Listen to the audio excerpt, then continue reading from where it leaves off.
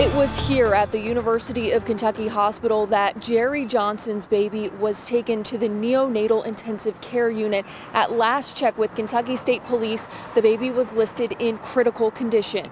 Troopers say they were called to Baptist Health Hospital in Corbin after 29-year-old Johnson was brought to the ER with a gunshot wound.